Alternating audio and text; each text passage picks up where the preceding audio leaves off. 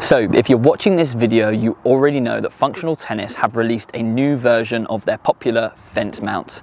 Now, the fence mount allows you to attach your phone or another camera to a very high position on a fence or something similar. I've used the previous version of the fence mount for a couple of years now, and I've absolutely loved it. It's been an amazing tool for my content creation and for filming myself playing competitively and my players during training sessions. However, it does have its limitations, and the new version has had some great updates, which I'm going to talk you through, and I'm also going to show you how to set it up.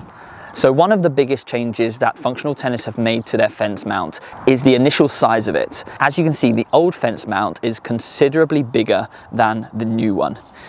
The new one itself can actually fit into any tennis bag or any rucksack. You could actually remove this hook part to make it even more compact. But what makes this even better is the fact that it goes much bigger than the previous version. Using these 4 clips, you can simply open them up, slide it open and close them again. And because there are 4 of them, this new fence mount can become incredibly big. As you can see here, if I stand it next to me, it's much taller than myself, and I'm 5'10", so it's over 6 foot.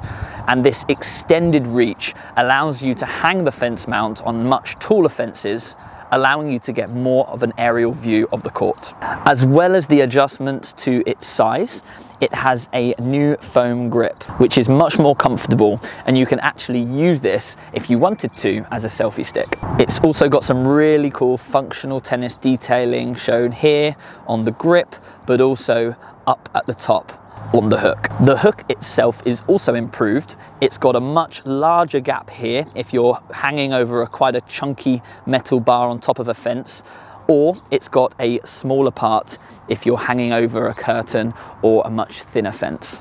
And if you want a more sturdy grip on the top of the fence, you can clip it into this section here. The phone attachment is very similar to the last version. It's got this spring-loaded mechanism allowing you to attach any phone into it, again with some elastic attachments to keep it nice and secure. I can fit my iPhone in place like so, but it also comes with this attachment for a GoPro or an action camera. So you clip it on exactly the same as you do the phone mount. When it arrives in the box, it comes in 3 very simple parts. This hook part actually comes separate from the main pole, and the camera or phone attachment also comes as separate, and you can just unscrew it like so and tighten it. So once you've attached your camera, be sure to hit play before you set it up. And just walk over to the fence. You're going to hang it up in your chosen position. I've got the camera on front-facing camera, so I can see the view.